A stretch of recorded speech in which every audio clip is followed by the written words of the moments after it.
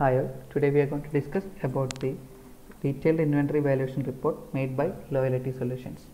So first of all, let's go to the inventory module. From the let's go to the reporting part. In the reporting part, we have a menu named as inventory valuation report. So just click on it. After that, you will be getting a wizard in which you can filter the valuation report based on the warehouses or based on the company if it's in a multi-company scenario, and based on the locations, and you can also choose the start period and the end period. And if you need a particular only for a if you need a set of only if you need only a particular product, you can add the product from here. Okay, now I am just choosing my one of the warehouses, and I am just choosing my company as Mobile World, and I am not just choosing the location. I am going to filter it based on the product, and I am choosing my starting period from 19th to 21st. Okay, I am not adding any particular products here. If needed, I can add it from here. Okay, now I am just going to print the Excel. Okay, I am going to download it.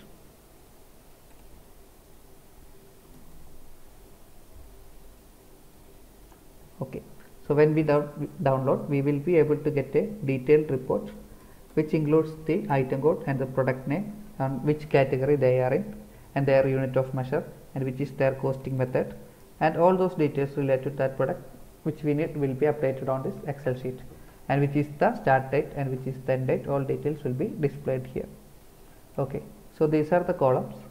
So on this column opening stock, you will be able to know the opening stock of that particular product on that particular start date period, and its corresponding value will be known on the next column. Okay, on the column named internal, you will be able to see the quantities which we have transferred from our warehouses. That means our internal transfers. So our internal transfers will be displayed on this particular column named as internal, and its corresponding value will be displayed on the column next to it, that is internal value.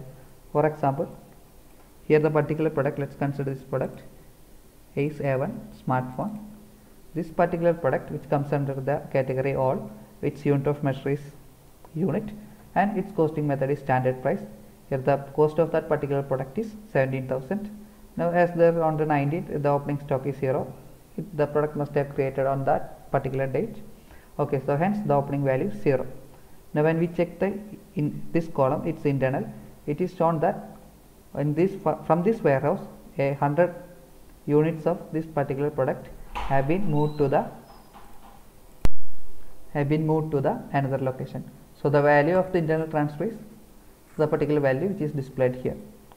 Okay, on the next two columns, that is received quantities and the received value, in this column the orders, the product quantities which you have purchased will be displayed under this column. That means 1500 units of smartphone have been purchased. Okay, and its corresponding value is shown here. Okay, next column is the issued quantity and the issued value. In the issued quantity, all the sale orders, all the product which you have sold under this particular period will be displayed on this issued quantity. Not only the products which you have displayed, which we have sold will be displayed here. The product or the components which you have used for the manufacturing also will be shown on the issued quantity column, and its corresponding value will be shown on the next column. Here you can see that here display battery are the components of this particular product is A1 plus smartphone. So as you can see that these two products, the 5 and 3, they are the issued quantities which have been issued for the manufacturing order. They have been consumed for the manufacturing order as a raw material. Okay, next two column is the manufacturing quantity and its corresponding value.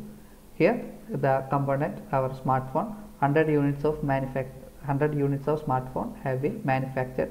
It's shown in the manufacturing quantity and its corresponding value is shown here.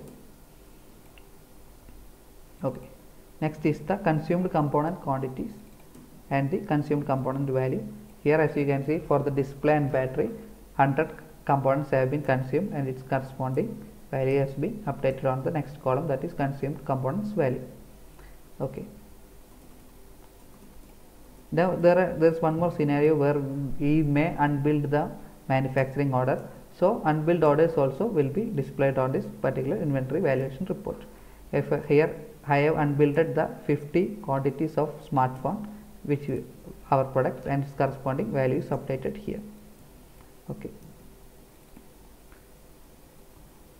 Next is the unbilled components quantity. Here I have unbilled 50 components, or consumed the unbilled the components 50 components. So it's displayed here, and its corresponding components values displayed on the next column. And the total MOs is shown here, and the total consumed components also is shown here. Okay. Next is the adjustment and its adjustment values.